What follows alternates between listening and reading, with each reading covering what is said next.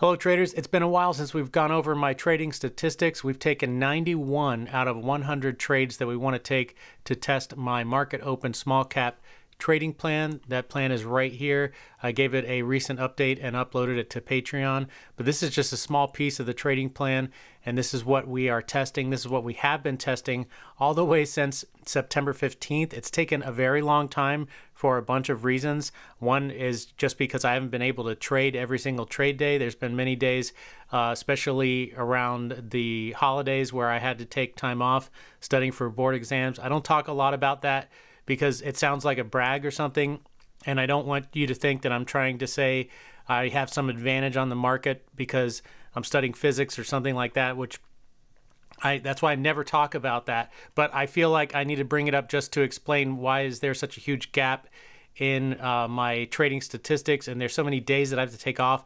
I'm finishing up my master's degree in a physics field. So my bachelor's is in physics, Bachelor's of Science in Physics, and my master's degree is in a physics-related field. I don't really want to say any more than that because I don't want to give too much away. It absolutely has nothing to do with finances or financial markets, so there's no inherent advantage to my background.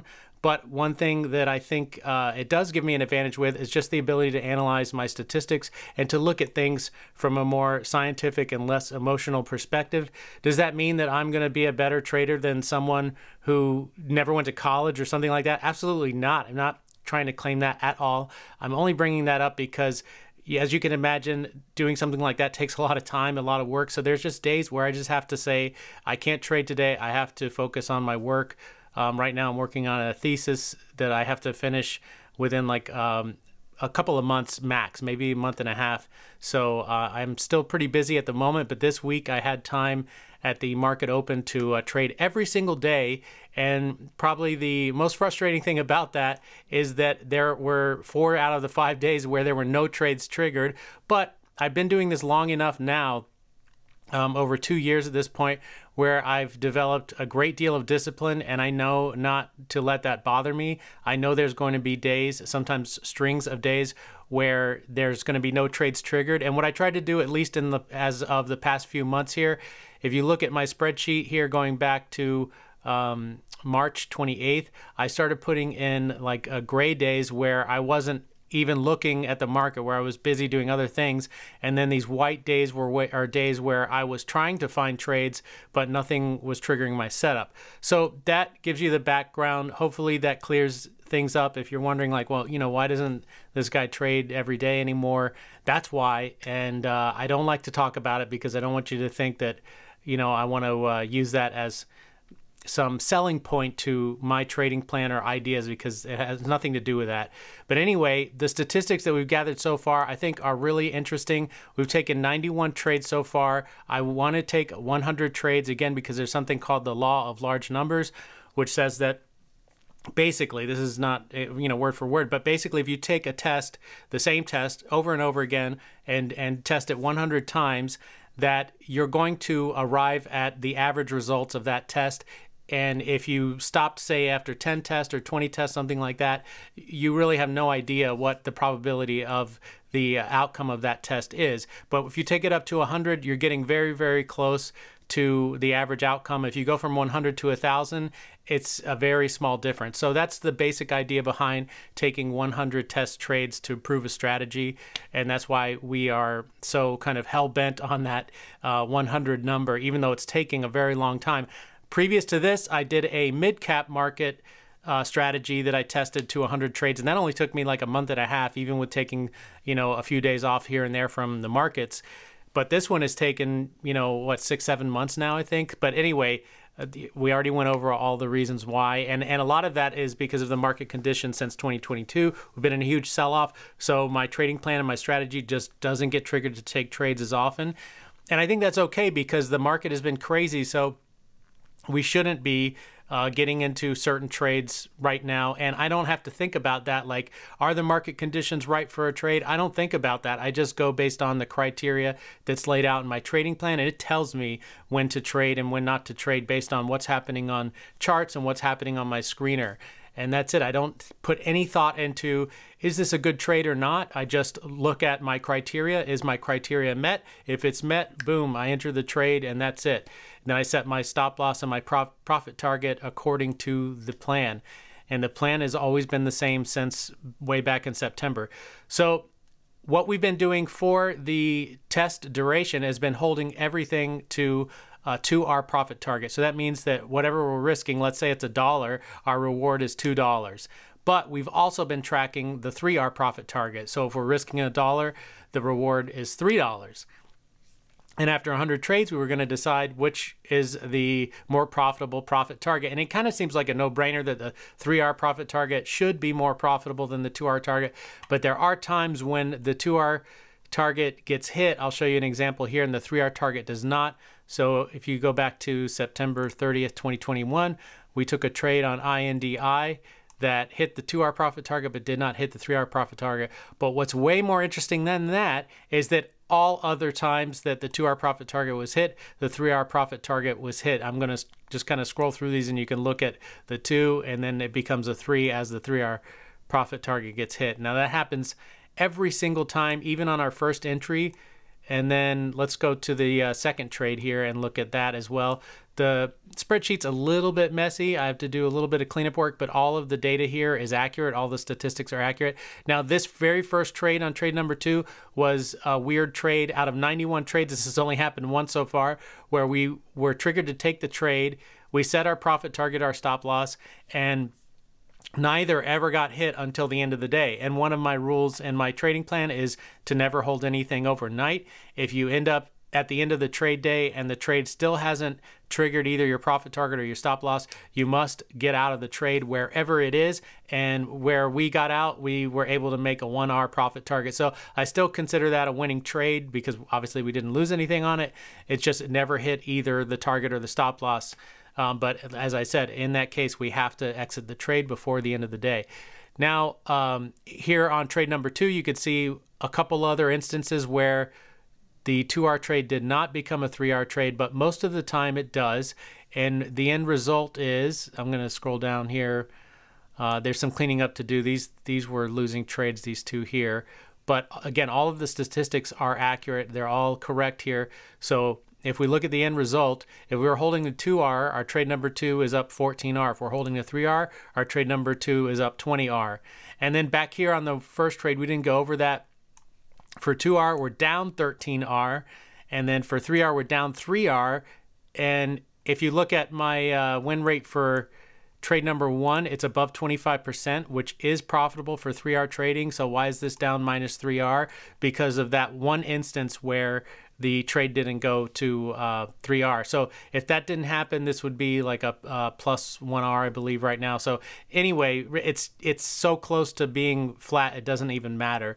But let's keep going. So trade number 2, we're up 14R for 2R, up 20R for 3R. And trade number 3 is like pretty much statistically insignificant because we've only taken 7 trades so far. So I've got some writing on there from a previous video I never erased. But we've only taken 7 trades so far on trade number 3. So our data doesn't really mean much. And right now we're just above break even on that trade. Entry number 3, minus 1R for 2R and up 1R for 3R. So the overall statistics, I think, are really compelling. So trade number 1 works out just over 25% of the time. Again, this is for 2R. So for 3R, that number would be a little bit like 24.9 or something like that. Actually, I could probably give that to you right now, I think. If I just switch that number, yeah, there we go. So for 3R, it works out 24.07% of the time. And the break even for 3R is 25% of the time. So it's just under break even. And we've been debating this whole entire time. When we're done with this thing, are we going to skip trade 1 and just use that as a signal to look for trade 2, or are we going to take trade number 1? So I'm still not sure what I want to do about that. I kind of have a feeling, and I'll explain that a little bit now. And when we're done with the 100 trades, I'll get into more detail about that. But first, let's look at the statistics if we skip that first trade. So 2R without the first trade, we'd be up 14R. With our first trade, we're break even right now for 2R. So that's a really compelling argument for skipping the first trade. Now, The 3R win rate, we would be up 23R if we skipped our first trade. We're up 18R with the first trade. So that's still a difference of 5R, but it's getting a little bit less compelling, the idea of skipping the first trade. Now, there's some other drawbacks. So obviously, statistically speaking, it makes sense. Skip the first trade, use it as an entry signal for the second trade. We may do that at some point, but there is a kind of a hidden drawback to skipping the first trade, a couple of them actually. One of them is it adds a lot of complexity to the trading because you're going to see an entry triggered and you're going to have to kind of mark it out on the chart, and then you have to sit there and wait for it to be stopped out and then look for the next entry. It's not that hard to do, but there are going to be times where it never stops out and it goes all the way to 2 or 3R. Obviously, it doesn't happen enough really to in the 2R scenario to make it worth it, but in the 3R case, it's a little bit better. And the other issue there is how frustrated are you going to be on those days where it just gives you a one and done trade and you missed it because you were just waiting. I mean, of course, that's a matter of discipline, and maybe after enough trades, you will get kind of tired of giving up the extra reward that you're getting here, skipping that first trade versus taking the first trade. So that's really where the debate lies. It's like, how complex do you want to make the trading system? How much optimization do you want to apply? And how much kind of sitting and waiting and frustration and stuff are you willing to deal with so that you can come away with the optimal outcome? That's really what we're talking about here. So that's really the debate. Right now, it's kind of close enough where I'm tempted to just keep that first trade in there. So that's why I say I'm not really decided about it. And the other thing I want to talk about is we've only been trading one single share on every single one of these trades, and that's not what we're going to do when we put this plan into action with full position size. We're going to be trading the same dollar amount on every stock. So the P&L should average out over time to where the risk is roughly the same. Again, over time, over 100 trades, you might have like one trade where you're risking 1% and another trade where you're risking 3%, and obviously that's a big difference. But again, over time, after 100 trades, that average is 2%, right? And that's really what we're looking at, is kind of the long-term risk here. So that's some other things to talk about. And then the P&L is really a cost of the test because we're only trading one single share size. This is not really a reflection of P&L. This is how much it's cost us to take the test. So during all of these trades, 91 trades, we've lost $5.01 to get 91 trades worth of data. So I think that's pretty compelling argument for trading one single share while you're test trading and not trading full position size. Because what if you were trading full position size and the strategy doesn't work? Obviously, in this case, it works really well for 3R. It's break even for 2R. So we would probably be somewhere around flat for 2R.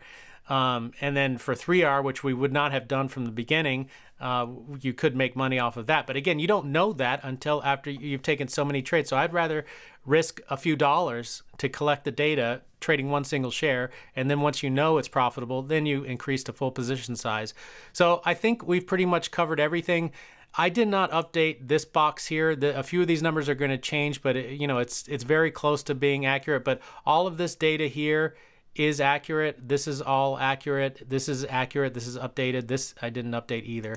But anyway, everything else that you see, all the big important stuff, the big important data points, they are accurate. And one last thing I want to talk about is this trade that we took today, VERU, went to 3R. I have a video showing that, not the 3R part, but if you look at the chart later on, it did go to 3R, even with my kind of botched entry. If you look at today's video, you will see what I mean by that. And it also went 4, 5R, maybe 6R. I'm not sure. I didn't check all the way. But that's what we're going to be looking at in the future. Once we put this plan into action, we are going to be holding till 3R, but we're going to be tracking 4R and 5R and see after another 100 trades what is the most profitable target. And we'll adjust accordingly. We'll still track the 2R as well because you never know. Things could change. I doubt it, but things could change, so it's good to track that. So we'll be tracking all of those profit targets simultaneously, and I will revise this spreadsheet and kind of clean it up and get rid of some of the information that we've been tracking that we don't really need. For example, The setup that we're taking is what I call the ABCD pattern. That's a common term used in trading, but kind of there's multiple definitions out there if you look, and mine is directly from a trading book that I read a long time ago, and then I kind of developed my own variation on it. So I don't think there's like a correct way to define the ABCD pattern, but I do have a video on how I define it so that you know what I'm talking about, so you can check that out if you want. But obviously we're always taking the same setup with this strategy, and that's important. Otherwise, the data you're tracking doesn't really mean anything if you're trading multiple setups. So we can get rid of that. We're always trading intraday. We can get rid of that. The market cap, there doesn't seem to be any correlation with the market cap. We're trading small caps, so they're all between $300 million and $2 billion market capitalization. There doesn't seem to be any correlation with market cap within that range and whether or not the trade wins or loses, so we can get rid of that as well. So in the long run, this spreadsheet will end up being a lot cleaner, a lot easier to track the trades, and easier to read and all that kind of stuff. So that's pretty much it. That was a big update, and I shared some personal stuff as well, just for the sake of transparency. Hopefully you got that. If you have any questions about anything that I said or any data that I shared in this video, let me know in the comment section below. As always, go into every single trade with a plan. Stick to that plan no matter what. Always take your stop losses, honor your profit target, and in the long run, you should be green. Take care.